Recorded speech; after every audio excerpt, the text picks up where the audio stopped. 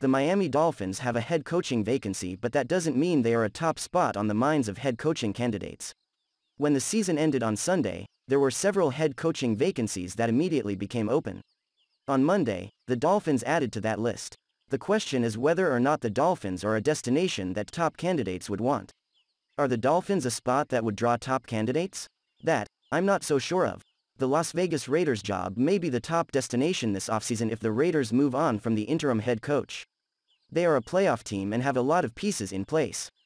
Their vacancy didn't come from losing but instead from John Gruden passed.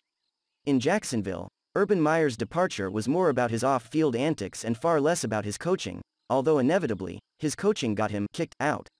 The Jaguars have a top quarterback prospect, a good and developing defense, and a lot of pieces that need to be molded. In Denver, there is a lot to like but they lack a quarterback. Still, the Broncos seem to be trending right and the Vikings have a lot of talent as well.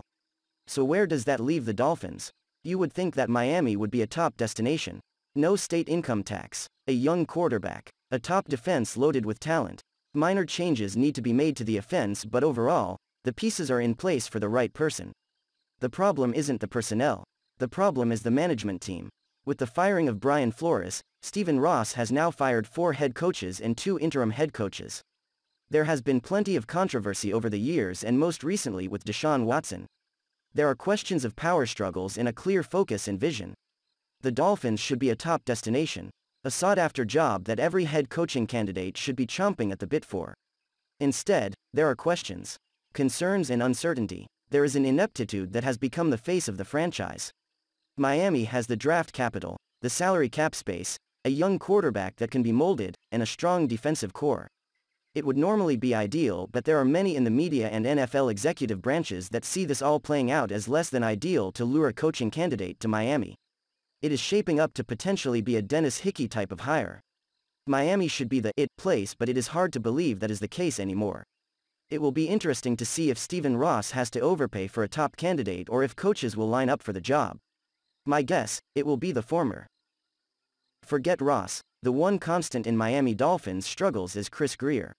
Miami Dolphins fans want to blame Stephen Ross for all the failures since 2008, and while many are justified, Chris Grier has been a constant for a lot longer. Stephen Ross has had 4 winning seasons as the Dolphins owner. He has failed at hiring a head coach and he has done just as bad at hiring and maintaining his general managers.